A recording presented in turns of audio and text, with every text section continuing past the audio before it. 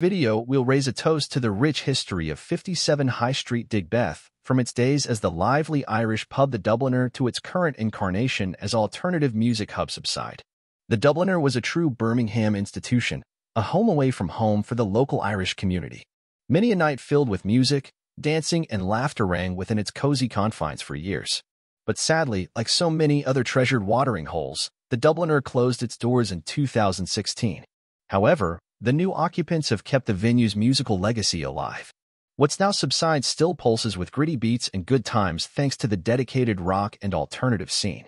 Though you may not find trad bands fiddling up a storm these days, the rebellious spirit endures. This space has been a cultural touchstone since its days as 70s hotspot The Barrel Organ.